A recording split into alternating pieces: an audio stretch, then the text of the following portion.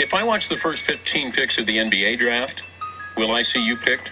That's what I'm hoping. All right, give me the teams that you talked to. What did the Knicks? Did you talk to Donnie Walsh or D'Antoni? The highest I heard was 6. The lowest I heard was 20. 6 to who? 6 to the who was it? The Knicks, I think. Okay. Gives it to Landry. Curry.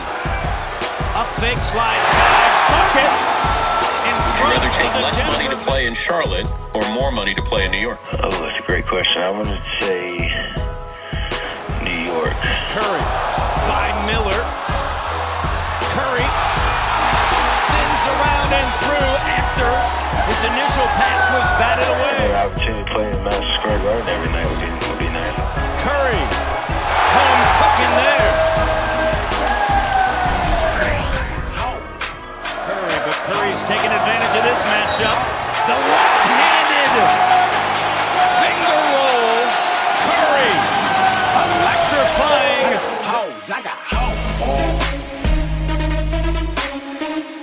On the floor. Curry with the steal. Steph Curry fires away. Are you kidding me? The steal in the three. 88-71, the largest lead. After missing every single Pink Diamond Steph code that was released every single day of the year in 2K15, don't ask me how the fuck I missed every single one of those bitches, but after missing every single one, I finally get a code that had the name Stephen Curry on it, because I had accepted the fact that maybe he was just not meant to be a Nick. He was not meant to be put in a Nick jersey, but fuck that shit, finally got him. He will be put in a Nick jersey, and I actually did get the second one as well. I got the fucking 2, so now I can actually keep one and then sell the second one, put Westbrook on the bench, and then keep that MT for a Throwback Thursday Kobe, because I was really running low on MT. I had gone out and actually bought Dwight recently. I needed a good center. And now moving on from the locker code hype is the dynamic episode 2 dynamic updates. Another update hit last night. I think we had 2 updates now within the last like 5 days, which is really cool. It was something that we had gone over. If you guys have not seen it yet, check out Two Brothers Gaming channel. Robbie was cool enough to invite me to his first episode of the My Team community podcast, where everybody from the community gets a chance to come on and explain what they really want to see from the game this year and in the future, and he'll forward it to the devs. So if you guys haven't seen it yet, I was on the first one, check it out. Now as of tonight, Saturday December 12th, I have 3 dynamics that I think you should go out and watch for the rest of the week for the next update, because you will make some MT off of it. The first one is Draymond Green. Yes, the infamous player that I fucking love to hate. I think he's probably the most annoying nigga on planet Earth.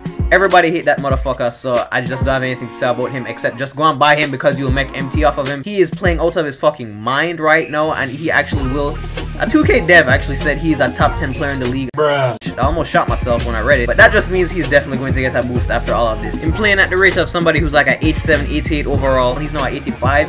If you can pick one up for about 35 to 40,000, then I think that's a good look. He'll probably shoot up and you can sell him for around 60, 70, maybe even 80 depending on what goes up on him. And him is actually a pretty decent card too, you know, depending on what goes up. He could actually be a really key player on anybody's team. Next is Avery Bradley. He is actually a hidden gem on the low. I mean, like, look at the stats. He is ultimate 3-and-D. If he was a 79 overall, he would definitely be on my 3 gold seed team. He has an 87 3-pointer and a 92 on-ball defense, and he actually went down last night. Last night his mid-range was higher. His mid-range was also like a 88. So even though he did go down, I would still say he's a great card to pick up because he's still been playing really well. Like, there's other stuff on him that could get boosted. He's having a really good season. Next up is Reggie Jackson. He's at 80 overall, and I bet you didn't know this, but he's averaging 19 points, 4 rebounds, 6 assists, and a steal. He's actually having a killer fucking season, and to be at 80 overall, he's only 10,000 MT. Definitely try and pick one up and hold him until they actually decide to boost him, because he is worthy of one. Durant, I always tell people who ask me if they should keep their dynamic LeBron, sell dynamic LeBron, because they have no plans to raise him after this many updates. They're just going to probably wait for the TBT or the MVP LeBron to be the higher rated ones.